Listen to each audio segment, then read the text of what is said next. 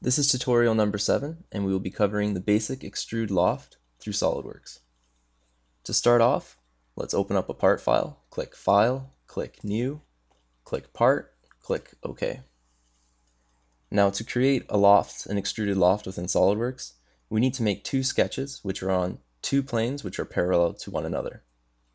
So to start off, let's sketch something on the front plane. Click Front Plane, click Sketch, click Circle, and let's bring it to the left, and make it go to the origin. Click OK, and let's make this circle 50 millimeters. Click OK, click OK. Now, to make the second sketch, click the front plane, click isometric view, and zoom out, and we're going to make a front plane that's parallel to that plane come out a bit more, and we're going to draw a sketch on there. To do that, we have to click Insert, Reference Geometry, click Plane, and as you can see, the yellow plane is the one that we're going to put in, and it's parallel to the front plane. Now, we are able to make it farther from the front plane, closer to the front plane, it's up to us. We're also able to reverse the direction of which way we want it to go. For this one, let's make it 100 millimeters. Click Enter, click OK. Now we've created another plane. Now click Front View, and let's sketch on this plane.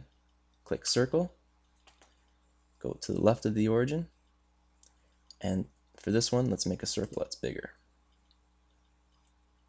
Click the origin, and we'll make this circle 100 millimeters. Click OK. Now go into your isometric view, and you can see that we have two sketches which are parallel to one another. And what the lofted base feature is going to do is create an extrude between these two sketches. So let's click lofted base, click the two profiles, and as you can see, that's our sketch. And that's going to be the extrude that we're going to get from the two. Now click OK, and we have our extruded loft. Now once again, we're able to manipulate this extrude through the sketches. So let's open up the loft, let's edit sketch 1, click Edit Sketch. Using Smart Dimension, let's make this circle smaller. Let's make this circle 20 millimeters. Click OK, and now it's rebuilded to that.